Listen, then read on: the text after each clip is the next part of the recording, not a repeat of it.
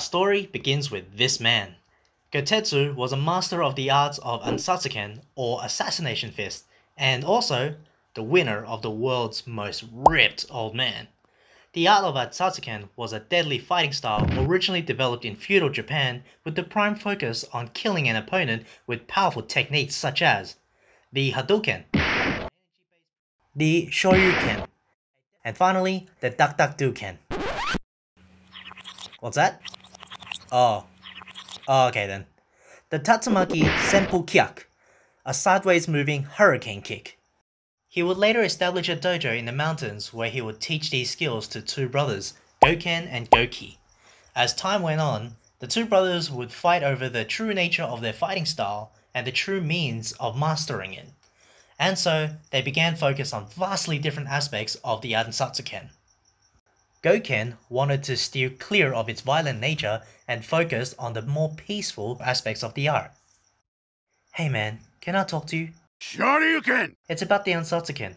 What about it? Why must it always be about killing your opponent? What do you mean? I mean, it was created during a time of war and chaos. Yeah, and I get that. But I think now it can be used for peace and spiritual meditation. Gouken? Yes, sensei? It's really cool that you think that way and all. Great, but it is in the name. What? It's in the name. You know, Ansatsu. As in, assassination?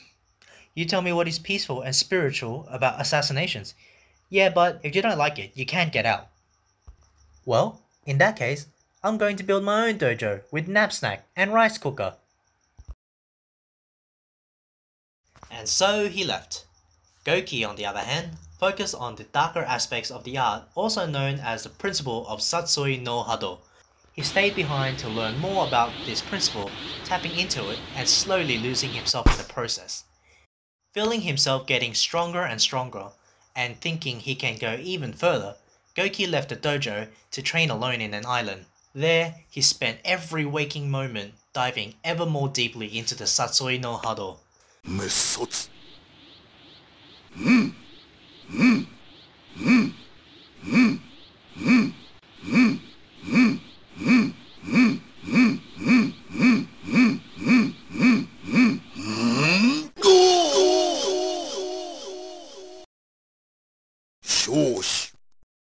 Gouki would fully embrace the dark side of the Satsui no Hado, giving up all compassion towards other human beings, and develop a lust for fighting to the death.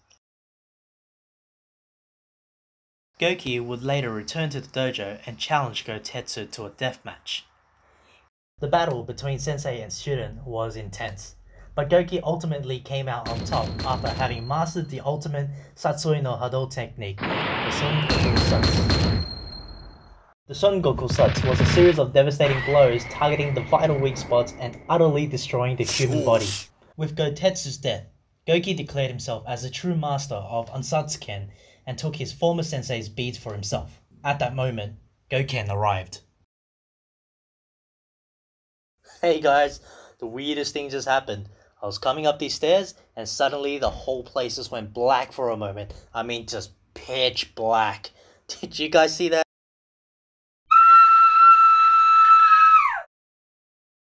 Without saying a word, Gouki vanished into the night. After mourning his sensei's death, Gouken became ever more determined to rid the Ansatsuken of all its murderous nature. He spent the next few years traveling the world where he would encounter a leukemic old man by the name of Gen, who would inspire the development of the Munoken, or the power of nothingness. It also served as the foundation of the Ansatsuken art and completely purged it of its reliance on the Satsui no Hado. With it, Gouken would also change all the deadly techniques into a tool solely for defensive purposes. Hadouken!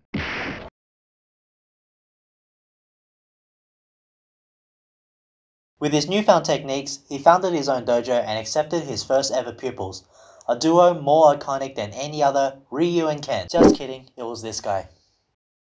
Usha!